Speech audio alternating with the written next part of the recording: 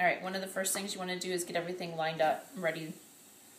Drug, water, your needles.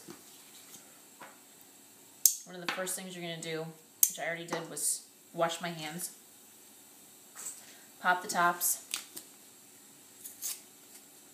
What we like to call scrub the hubs. So take your alcohol pad, wipe everything off. This is supposed to be theoretically at room temperature. Your Leukine, when you reconstitute it, even though it's a refrigerated product, easiest way to warm that up is stick it in your armpit for like 5 or 10 minutes. And that'll warm it right up. Open up your syringe. This one, because we got a new pharmacy, the syringe, the needle that you need is actually on the syringe ready. Take the cap off. Draw back to the 1 ml mark. There is a slight bevel to the tip, so you're going to bevel up.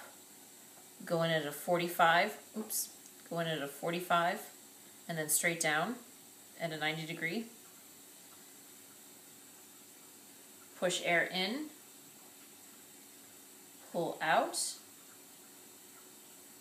You can even draw back further than the 1 ml mark. Tap down so you can get all your bubbles up. Push back up into the vial a little bit. And then draw your plunger back to the top of the line. The top of the black plunger is at the 1 ml mark. Pull out. Same concept.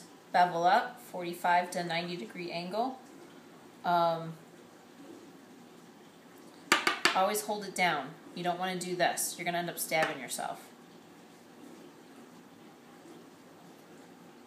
Slowly push in.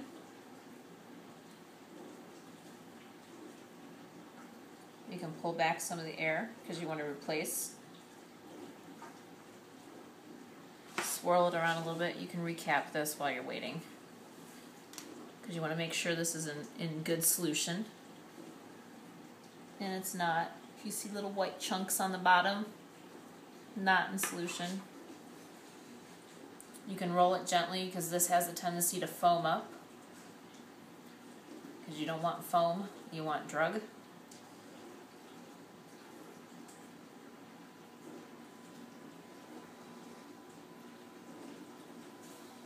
Lighting's not that great here.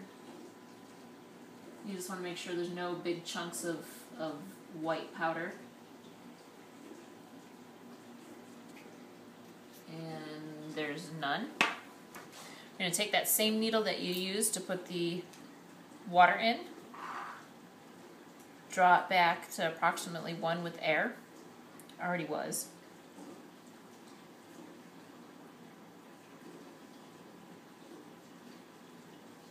Push up and get as much drug out as you possibly can. You might have to manipulate the vial a little bit and suck that vial dry.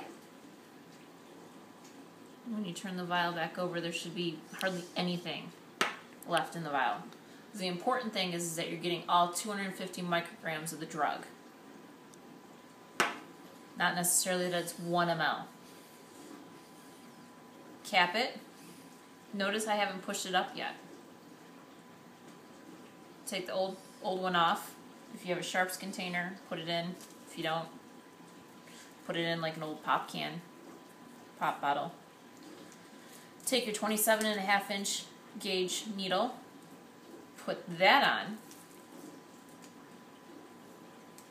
Take the cap off. Because now we're going to cue this up so that all the liquid fills. There was a negative space up in here, there was a bubble up in here, and up in here. Now you notice there's a bubble down here. Just in case we lose some drug, I'm going to put the cap back on. I'm going to pull back because I don't want any drug to come up through the needle. I'm going to hold it by the plunger bottom, and I'm going to tap to get all the bubbles up. If you do this, you're going to get a sore finger. It's pointless. Hold on to the barrel, which is what I'm doing right here, not the plunger. Take your cap off. Cue it back up. Oops, lost a little drug, but that's okay, because there was still some up in the needle. And did it perfect. We're at 1 ml.